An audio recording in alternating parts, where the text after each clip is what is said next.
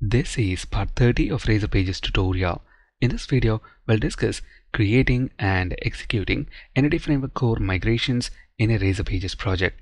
Now, if you're wondering what is a migration, well, migration is an Entity Framework core feature that keeps the database schema and the application model classes, which are also commonly called as entity classes, in sync. In our previous video in this series, we configured our application to use SQL Server Local DB. At the moment, our database connection string is present in appsettings.json file, and here is our application DB context class, which we use to connect to SQL Server Local DB. We want to store and retrieve employee objects from the database, so we need employees table, and the name of our database is HRDB, as you can see in the connection string. Now, if we take a look at SQL Server Object Explorer, and by the way, to get to SQL Server Object Explorer, click on View and then select this option, SQL Server Object Explorer. Notice under this node SQL Server, we don't see our local DB instance, local DB MS SQL local DB. If this happens to you, launch Package Manager console, and to do that, click on View once again, Other Windows, and then Package Manager console. Type this command sql localdb.exe space info, or I for short. We see all the SQL Server instances on our local connection. We want to start this MS SQL local DB instance, so type this command again, sql localdb.exe start MS SQL local DB.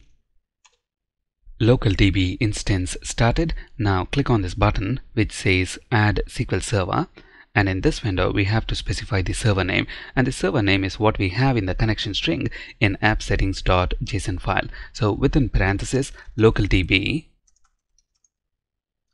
/MS SQL local DB, and then click the connect button.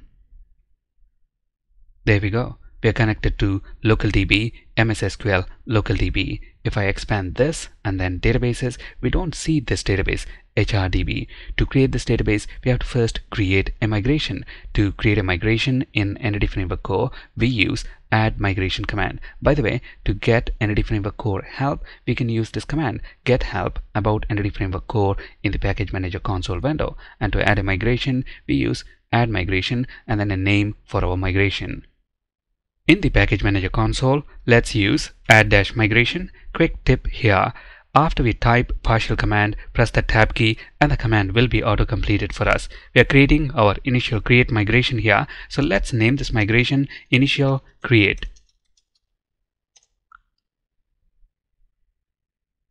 There we go. Our new migration is added. One important point to keep in mind is from this default project drop-down list, make sure you have Razor Pages tutorial.services project, because this is our data access project and this is where we want all the migrations to be created. So if we take a look at the services project in the Solution Explorer, notice we have migrations folder, and within this folder we have a file that ends with the name initialcreate.cs, and in this file we have the required code to create employees table with all the required columns like ID, name, email, photo bar, department, etc.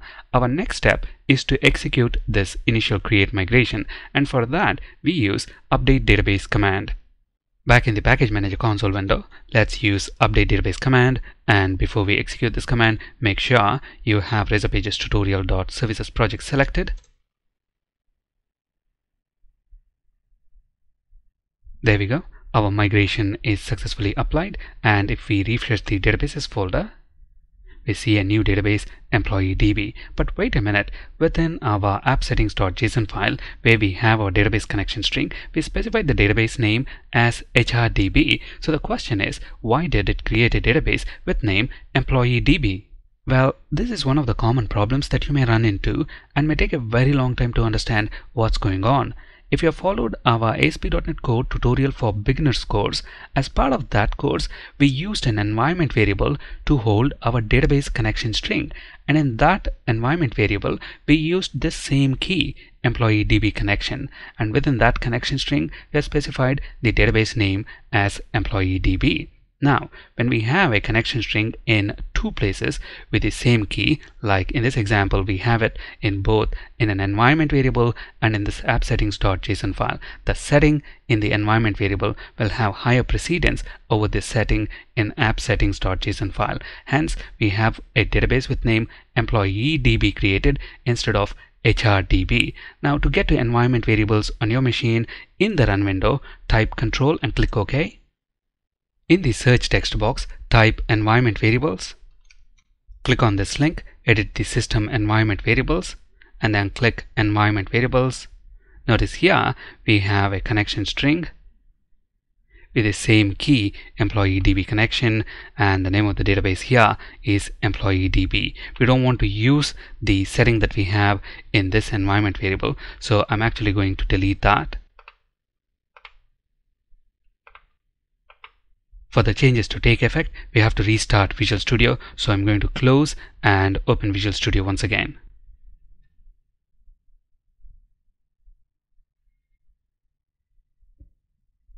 Restart complete. We don't want the database with name employeedb, so let's delete that.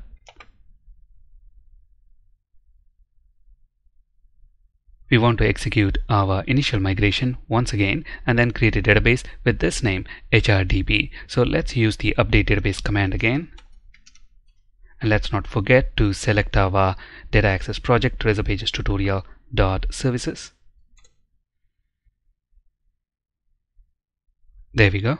If we now refresh the databases folder, we see a database with name HRDB and also our employees table with all the relevant columns like ID, name, email, etc.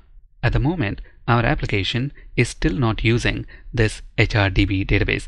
If we take a look at startup.cs file, notice our application is still configured to use mock employee repository, which is an in-memory collection of employees. In our upcoming videos in this series, we will implement SQL employee repository, which stores and retrieves employees from this employees table that we have just created. That's it in this video. Thank you for listening.